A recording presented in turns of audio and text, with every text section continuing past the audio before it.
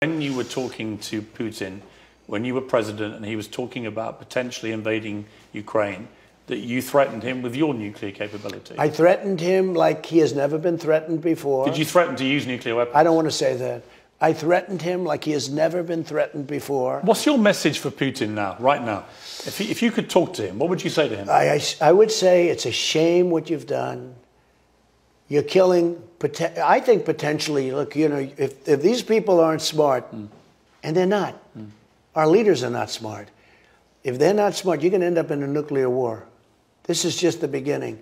This is the beginning. And I've been the best predictor of things ever. Now, it doesn't have to happen. It shouldn't happen. But if our people aren't smart, you're going to end up in a nuclear war. So what's your message to him? I think they're dealing with... If he's watching this interview, and he will be, look, what would you say to him? I think they're dealing with him incorrectly. I think what they're saying, it's almost like they're speaking with fear.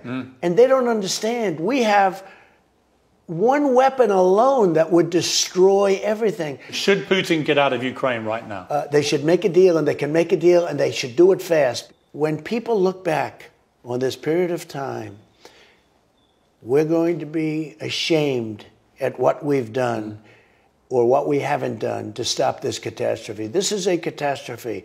This is, in a way, already a world war. Has Russia made itself, with this invasion, has it made itself an enemy of the United States? Well, I think two things have happened. Number one, they've proven to be less powerful than we thought.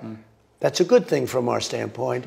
But at the same time, they have a second degree of weapon that is very powerful. And nobody can be allowed to use it, talk about it, threaten with it. We have more powerful than them. And there would be no Russia. There would be no Russia. But we don't want to talk about that. But when I watch Biden say, oh, he's got nuclear weapons, we can't do this.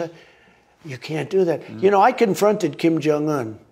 And all of a sudden, I got a call. They'd like to meet. It was like, and we met. When you say confronted him, and we met in what did Singapore. you say to him? Well, verbally, I confronted him. You know that. He said, I have a red button on my desk, meaning a nuclear button.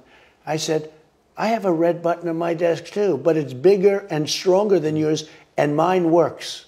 And they said, whoa, nobody's ever talked to us that way. I took a lot of heat when I said that.